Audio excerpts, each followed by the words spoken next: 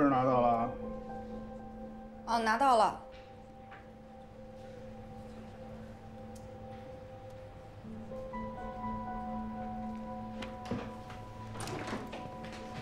秋华，进来。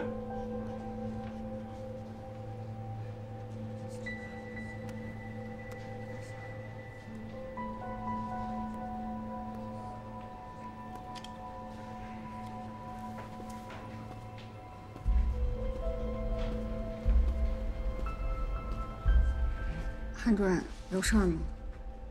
把门关上。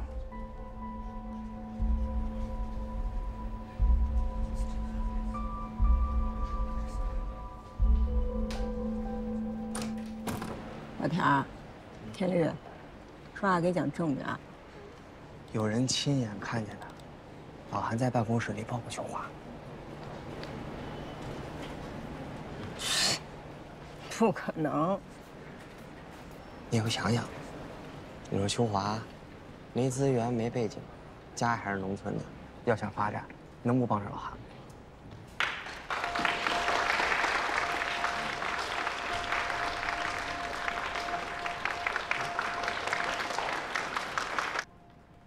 证拿到了，怎么谢我呀？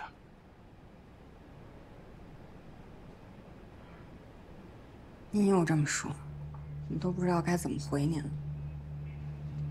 过来，站那么远干什么？我又不会吃了你。过来呀！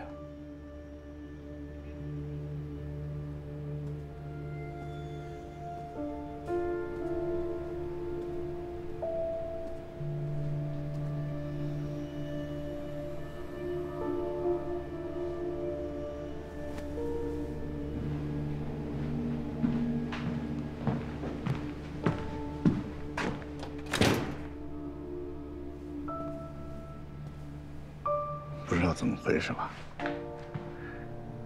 表示一下就可以了。我知道你没表示，但是我有表示。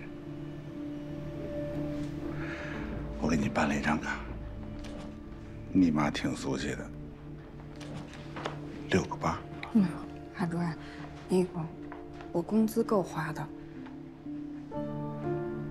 我们都是成年人了，用不着扭扭捏捏的，对吧？韩主任，咱有话好好说，您这是干什么呀？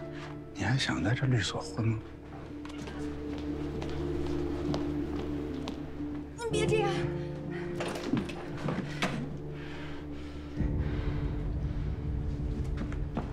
主任。啊，小罗是吧？嗯。啊，证拿到了，啊，恭喜拿到了，谢谢您。那个，我找秋华。秋华，那个我帮主任办那个刘琦的案子，就那阅卷材料，我想再看一遍。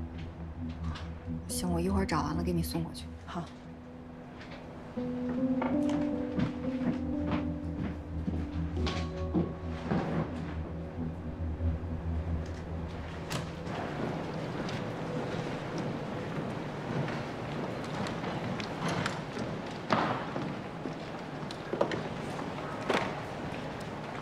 您要的文件。哎，苏律。张总，快说。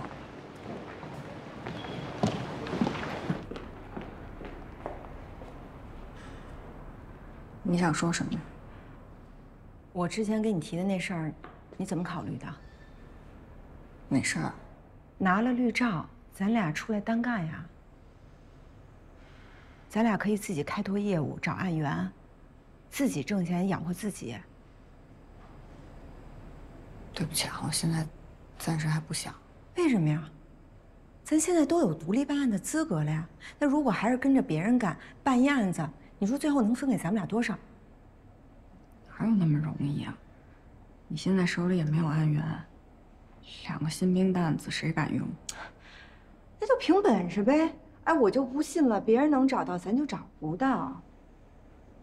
现在还不想，等你有了案源再说吧。我先走了。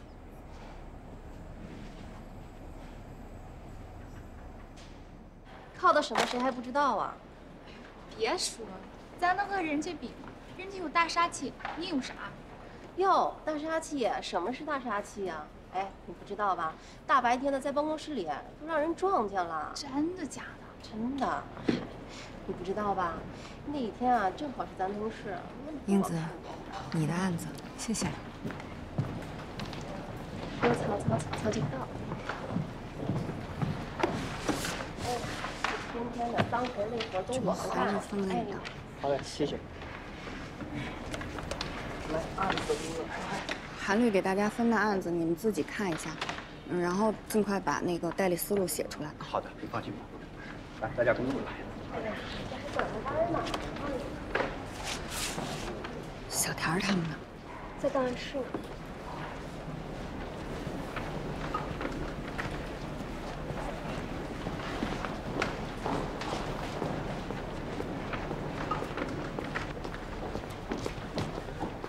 他不就和老韩傍上了？你要是个女人，你也能傍上。是啊，那咱们部门还有俩女的呢，那咱们哥们儿就永无出头之日了。那对呀。分案子了，主任让你们几个把这个案子看一下，把辩护思路写上。秋丽，以前是这么分案子的吗？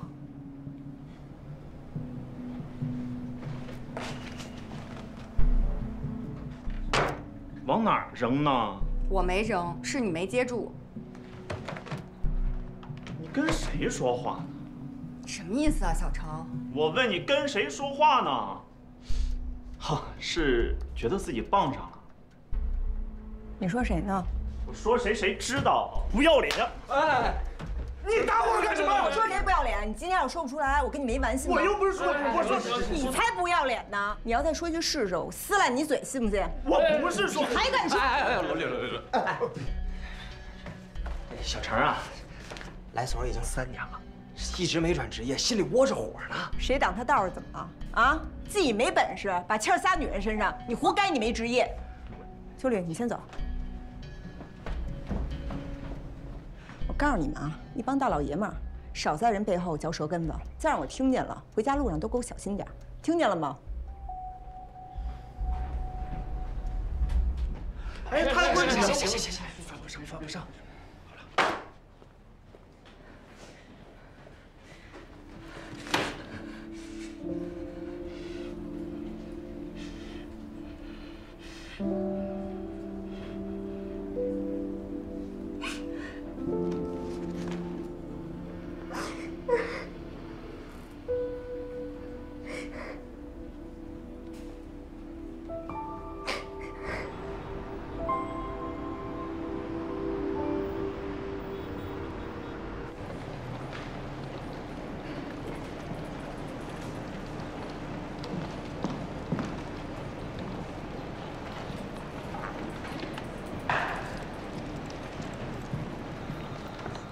罗英子，干啥？我有件事想跟你商量商量。说。小天啊，小天，你能不能让我坐一下？我跟刘律师有话要说。行，来，你坐下，我上我接杯水去啊。哎，夏叔，你真行啊！你占人位置啊，人家还得给你赔笑脸。夏叔，你能学着做人行吗？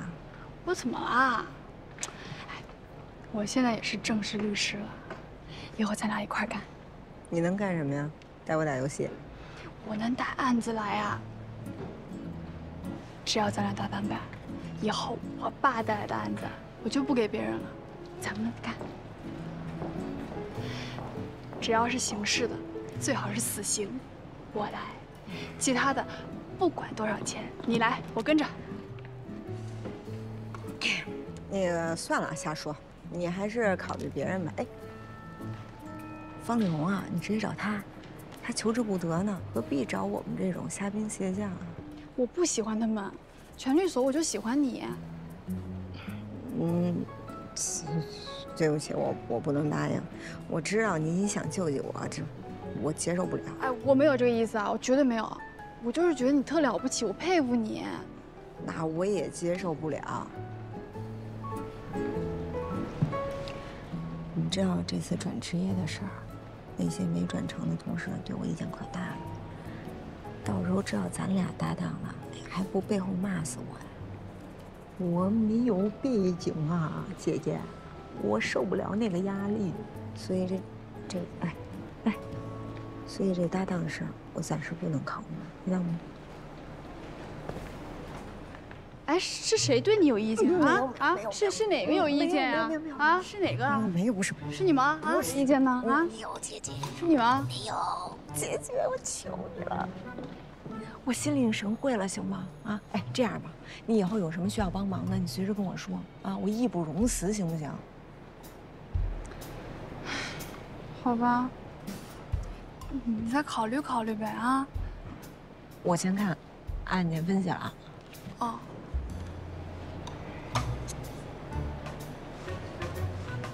那我走了。嗯。那我走了。啊。你再考虑考虑嘛啊！你再考虑考虑嘛。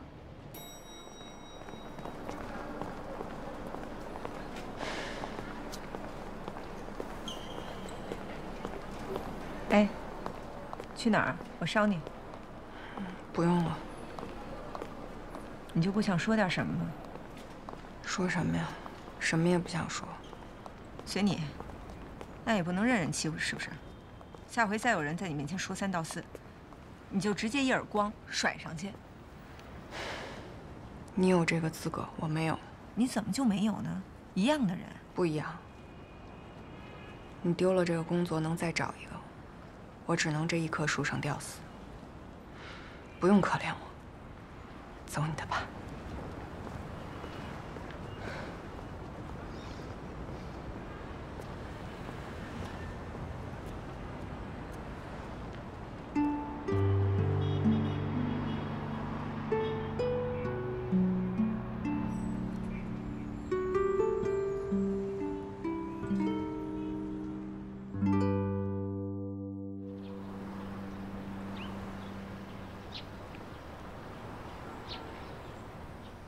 夏舒律师这一年来在业务开拓领域给咱们律所带来的贡献，大家是有目共睹的，对吧？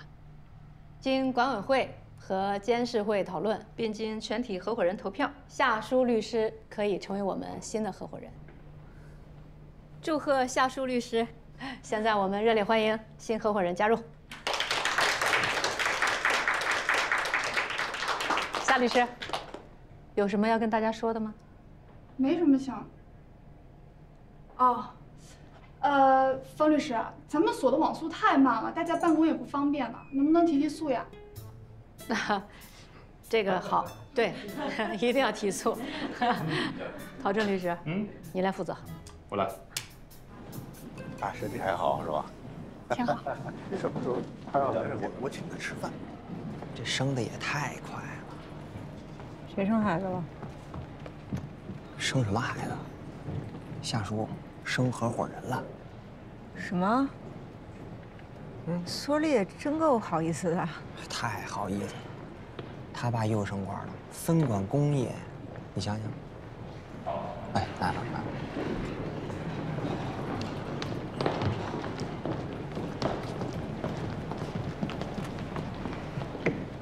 田律师，忙着呢。下这了，我正好我接杯水去。谢谢啊。哎，看来我还得继续祝贺啊。祝贺什么呀？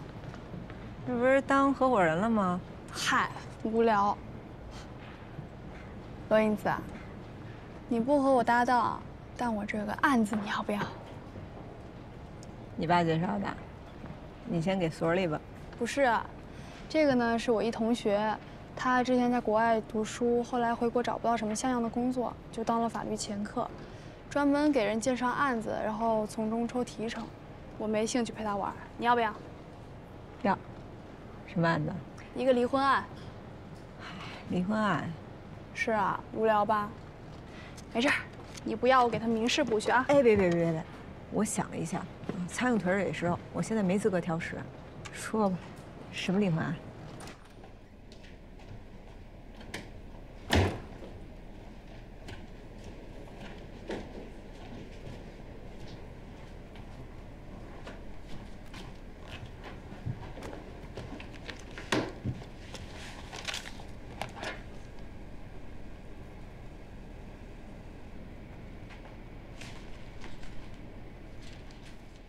哎，杨先生吗？哎，您好，我是罗英子律师，对我就是夏书律师介绍的。哎，好，对，就问您那个案子的情况，你能大概给我介绍一下吗？好，好，好，为同仁、董事长、总经理。哦啊，没有，我这个人平时就比较爱笑。好，哎，您继续说。哎，好的，好的。嗨，这个您放心啊，规矩都懂。这个案子如果我接的话，那提成这边咱们都好商量。这不是还有夏律师呢吗？好的，好的，谢谢啊，再见。董事长啊，那老娘必须把你拿下。同仁一桥公司。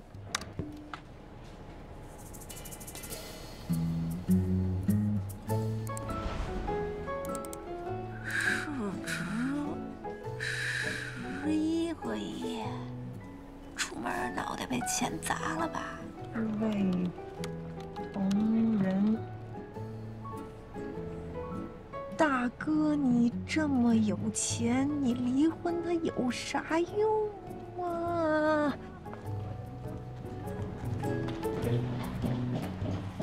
夏叔啊，夏叔，就是你介绍那案子啊，案值巨大，一块儿接吧。活儿我跟秋华来干，律师费你拿大头。我没兴趣，我不干。这行吗？您稍等，我在测。这干什么呢？哎，你说所里偷懒吧，我不是说所里网速不好，让他们提速吗？他们就提出来单独给我办公室安一个，那其他人怎么办？哎呦，你知足吧。哎，你确定不接啊？我不接，我学法律可不是为了打离婚案的。这不是一般的离婚官司啊！查了一下，就这当事人有一个价值10几亿的公司呢。100亿不也是钱吗？我不接。你看这网速行吗？好，我看看。你玩游戏是吧？啊，行，那我回头送你几套皮肤啊。好啊。那我走了啊。你确定不接？走了，拜拜。哎。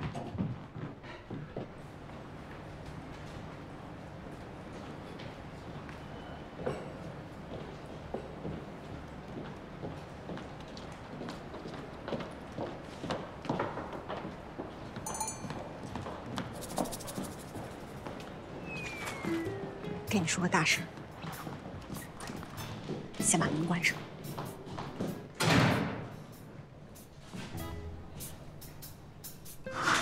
这么大的案子呢？恭喜你啊，英子。可就是这案子太大了，我一个人肯定做不了。为什么呢？就咱们这年纪，自己出去办案子，人家可能也不信任。秋华，咱俩一起干吗？那咱俩也不能把年龄加一起啊。不是。你呢，就长着一张让人相信的脸，不像我，长得就尖酸刻薄。瞎说，我知道你是想帮我，我不是想帮你，我是恳求你帮我，就像上回一样。那行，那这次案子是你接的，咱们代理费5分，3、7分，你7我3呀，嘿嘿嘿，逗你玩的，我知道，4、6吧，谁都别说了，就这么定了啊。行，谢谢你，英子。客气什么呀？哎，我马上就给这介绍人打电话，咱们俩还得去会见他呢。对了，你能请得下来假吧？能，我去跟他说一声。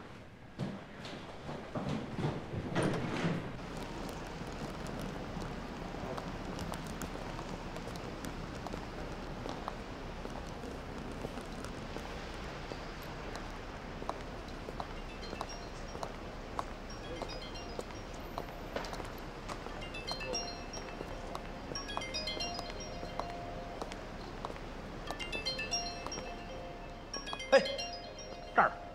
哦，杨先生是吧？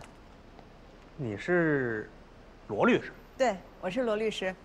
您好，这位是我的搭档邱律师。您好。啊。行吧，那边说吧。好啊。这个人就是夏叔在国外留学的同学。是，就这德行，学法律的不做法律当前客。哎，吓我一跳！您好，3位需要喝点什么呢？给我来杯咖啡。你们喝什么？自己点。我我要杯橙汁吧。橙汁。我矿泉水就行。好的，您稍等。杨先生，谢谢您对我们的信任哈。您看，要不您先给我们介绍一下这个案子的情况怎么样？等一下啊，那个我问一句，你俩打过官司吗？那当然是打过啊！我今年啊到现在就办了6个案子了，而且都是胜诉。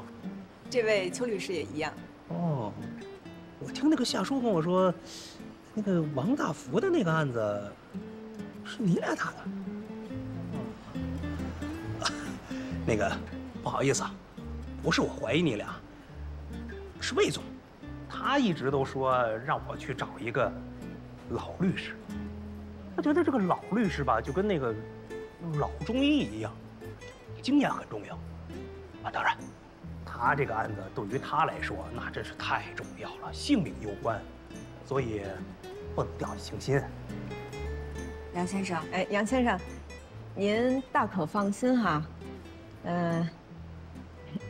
我们律师接案子呢，所有案子到手里都是同等重要的。其实我们今天来啊，也是打前阵的。我们后面还有师傅呢，到时候师傅跟着我们一起打，对吧？我们这师傅啊，在这方面可是国内的权威，至今还没有输过官司呢。哦，这样。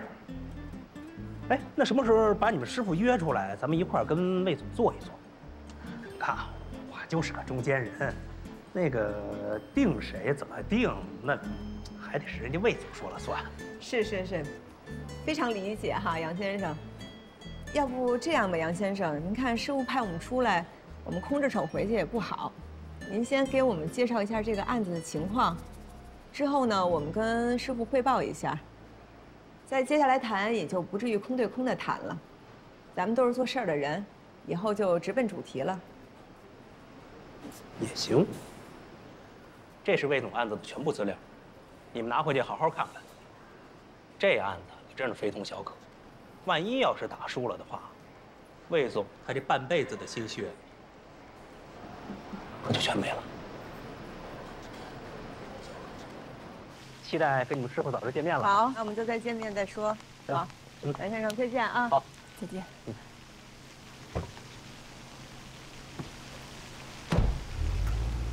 你也真是的，咱们哪儿来的师傅啊？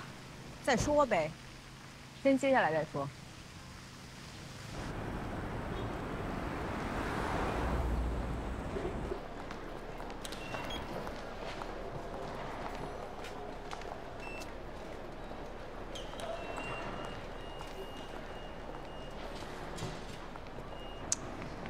8九不离10啊。所以我要说一件严肃的事情。打明儿起，咱们俩就给穿的破衣烂衫，最好是一脸菜色。招人嫉妒，可能会招来杀身之祸。英子，我真羡慕你。羡慕我什么？羡慕你什么时候都能活得这么高兴。嗨，哭着也是活，笑着也是活，为什么不笑着活呢？秋华，你就是太正经了。来。哎，这儿中饭想好吃什么吗？我们在便利店吃吧。啊，我跟你说，楼下一日料店刚开业，85折。听说那师傅从他们老家过来的，寿司我请你。不让你破费。哎，不是，嘛呀？干活啊。下书。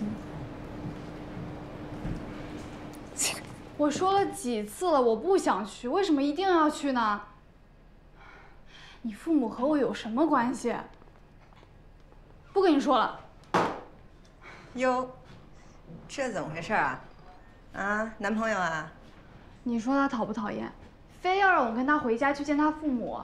他家在农村，我去了怎么吃怎么住啊？再说了，我和他父母有什么关系？为什么一定要见呢？你和他父母有什么关系？你自己不清楚吧？我都没有跟他们见过面，能有什么关系啊？不是，那你们未来不想着结婚啊？那结了婚人就是您公婆了，你这万一关系定下来了，你不得去见人一面啊？人家夏律是瞧不起我们农村人。不是，怎么可能呢？哎呦，我就是一想到要见他父母，我就头大。不是，可是这丑媳妇儿早晚得见公婆呀。你要是不见，就真跟秋绿说的，你男朋友就真觉得你瞧不起人家了。哎呦，怎么这么累啊？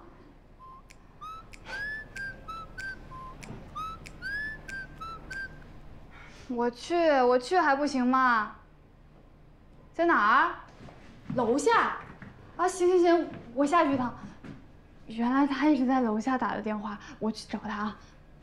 哎，夏叔，我们来找你是那个案子的事儿。我们刚去见杨先生了，然后这案子我们想接。接呗。接是接，但是这案子不是你介绍的吗？也得利于你啊，所以这中介费……哎，你别跟我说这个啊，我又不是拉皮条的。哎，你这话说的。哎呀，你们能赚多少钱都是你们的，跟我没有关系。我走了。哎，夏叔，那你这一时半会儿不用这办公室吧？啊，那我们俩能不能在这儿讨论一下案情啊？随便用。行，谢谢你啊。走了。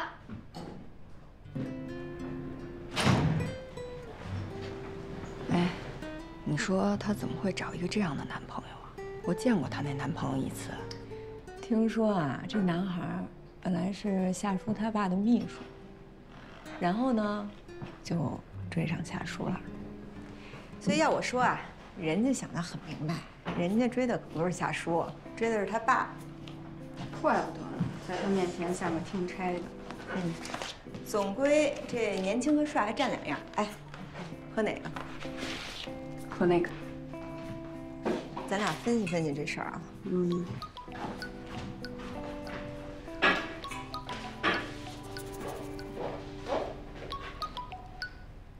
韩主任，我要的案件分析怎么还没拿来？哦，我这会儿有点忙。忙什么忙？你忙我这儿就不忙了，赶快给我拿过来。好嘞。听见了，忙去吧。一会儿就回来，我先去应付一下。我在这儿等你啊。好。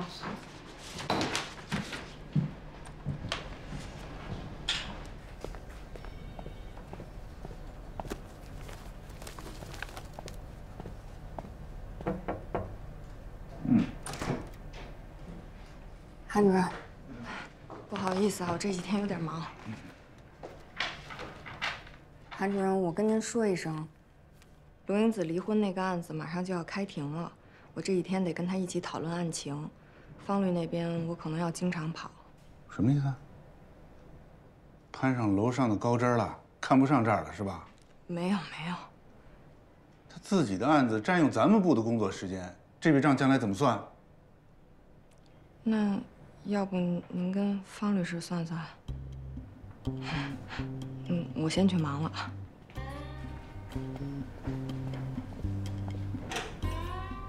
白眼狼，一转职业都成了白眼狼了，是不是？我这么多，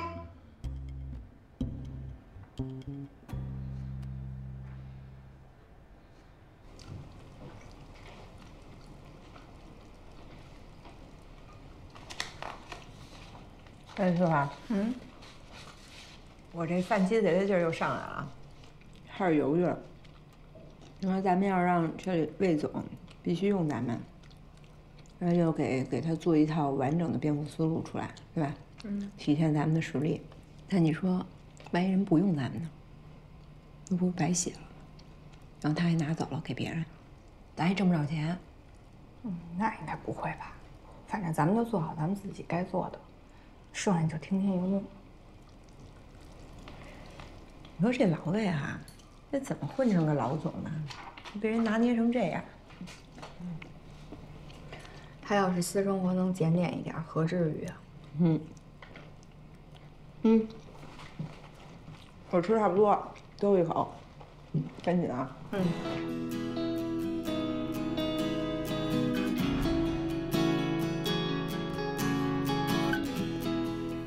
魏同仁当年和原配艰苦起家，创建了同仁路桥公司。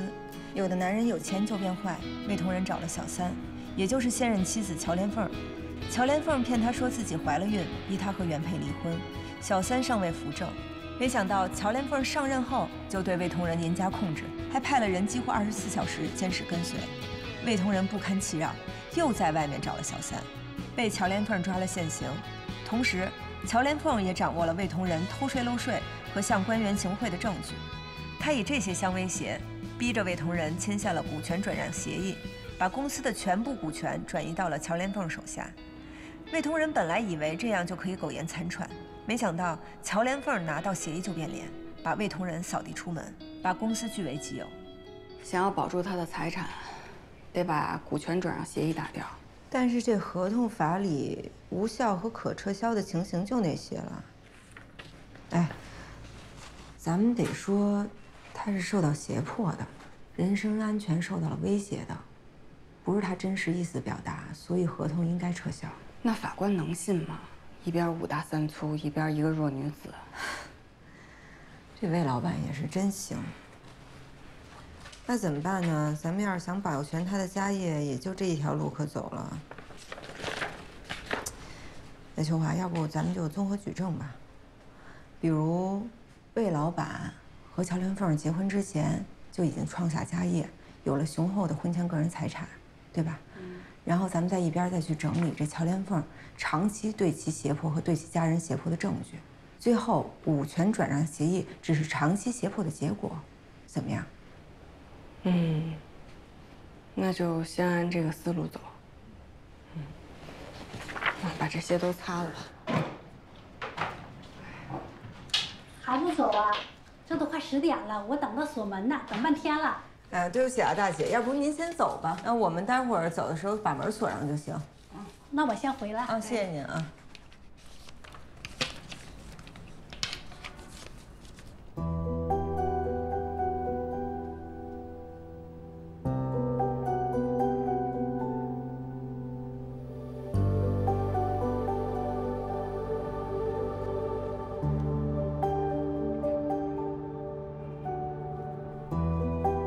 他们说人只来一趟世界，他们说好与坏没有界限，善变不知有变。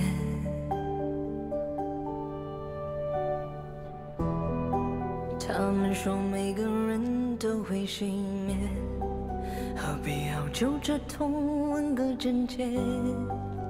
永远不知有缘。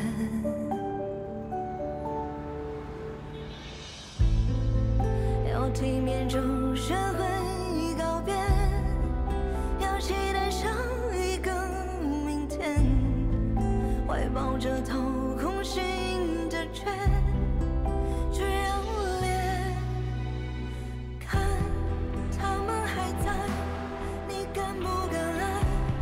释怀重来，昨天的眼泪早已风干，早有答案。当我走完人生的一半，回过头来，那些阻碍也成为笑谈。亲爱的我和心中的白，去年未来。哎，就这么做吧。只要咱们能拿到足够的证据，十有八九。关键是不是有足够的证据？杨先生不是说了吗？那魏总手里头保存着乔连凤所有的短信内容，而那些短信内容充满了谩骂和威胁。那谁手机响的？你的吧？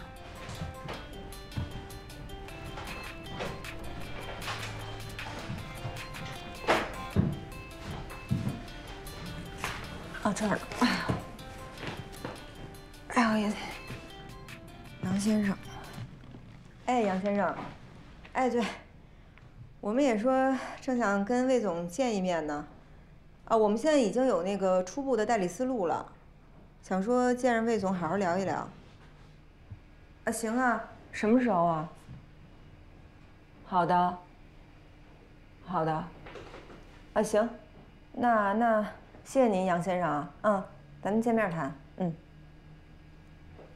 明天中午12点，东方红酒店，吉祥厅，这魏先生可能迷信了。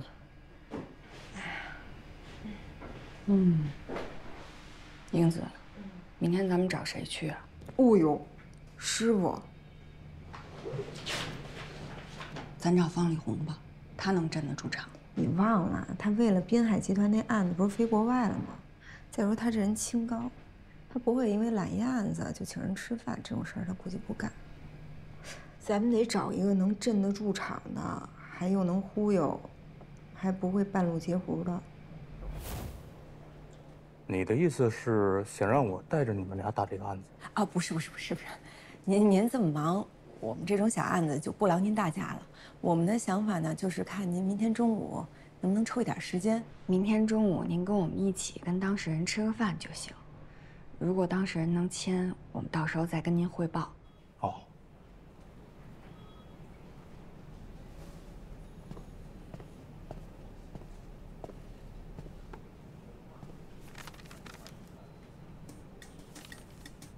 哎呦，还真不巧，明天中午我约了个当事人谈事儿，要不然你再问问别人。好。对不起啊，我明天呢家里有点事儿，实在是抽不出空来，你还是找别人吧。啊，实在是没办法。单律师客户到。哎，你好，谭律师。你好。不好意思啊，实在帮不了你们。这2天手里的事儿太多了。啊，您先忙。来，您请。真见鬼了！我就知道处理又不讨好，没人愿意干。我就不信了。您的资历没得说，您就帮忙，给我们出面呗。我现在没了律师资格，以律师的身份出现，那不是欺骗当事人吗？我不去。梅先生，这事儿要是没有一个师傅出面的话，这案子我们就拿不下来了。罗英子啊，你们有信心吗？梅先生，我们俩制定了完整的代理思路，这也是唯一能够取胜的思路。我们有充分的把握。那就到当事人的面前去展示你们的实力，用你们的实力打动他，拿下案子。可是，算了，那梅先生，我们先走了，咱们再另想办法吧。哎，英子，你等一下。这个张世兰，一上课就睡觉，而且现在经常跟社会上的人来往，你知道吗？不知道呀，他跟谁来往？经常有豪车把他接走，而且身上多了好多首饰。他是你介绍来的，我必须得跟你说。知道，我会去说他。哎，姐，你们聊吧。梅先生再见。姐，还真是你啊！我刚要出门，楼下看见你车了。最近在这儿学的怎么样？还行吧，就刚才那老巫婆，姐你以后少理她，人可坏了。兰兰，你说话稍微注意一点。梅先生可是我们法律界非常受尊重的老师。受尊重在这种地方教书，你们是不知道，他成天教训我。他不教育你，教育谁啊？你自己要来学法律的，他是你老师。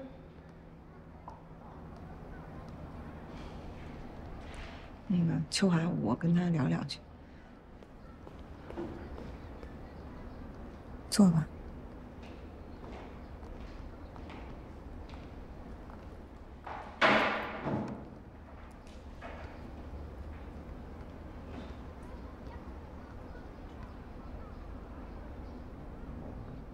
咋了？最近和周老板有来往。姐，你咋知道的？他说的。不是，你表情怎么还羞涩上了？嗯，我俩好了。好了？好了是什么意思呀？好到哪步了？我打算给他生孩子。兰兰，周老板可是有家室的。我知道，所以呢，我不得一步步来吗？不是一步步来是几个意思呀？我先给他生孩子，他总不能让他孩子是私生子吧？到时候我再让他离婚。兰兰，你这是在破坏人家家庭，你知道吗？说什么呢，姐？我们是真爱。什么是真爱呀？周老板是什么人呀？社会上的，人在京北这样的地方放网贷，他能被一孩子给套住了？就算你给人生孩子，到时候人不肯离婚呢？你一姑娘自己养孩子吗？放心吧，姐，我既然能为他生孩子，我就能让他为了我离婚。他要是不离，我跟他没完。兰兰，你太天真了，你这是在玩火，你知道吗？太危险了。当然，周老板作为有家室人，他这么做他是还债。但兰兰，你给听姐一句劝，你赶紧离开他。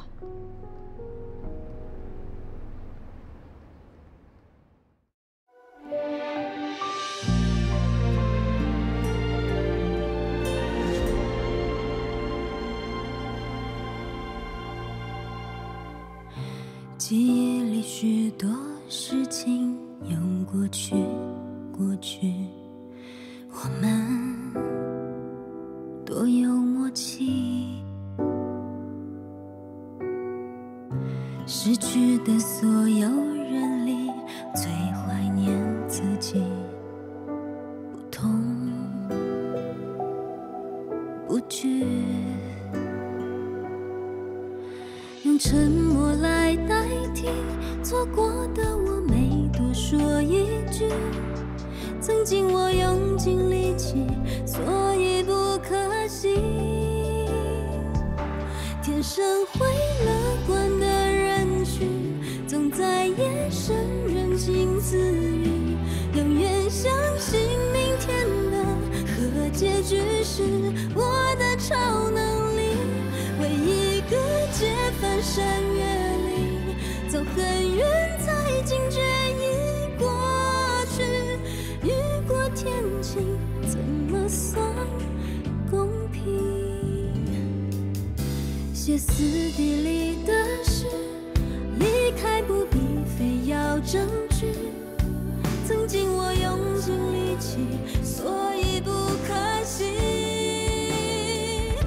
错过你也成为风景，没做好有什么要紧？若世界显得拥挤，踉跄步履，我依然独行。用热泪等执着回应，找回那个完整的自己。我会爱我，再计算公平。我会爱我，再计算。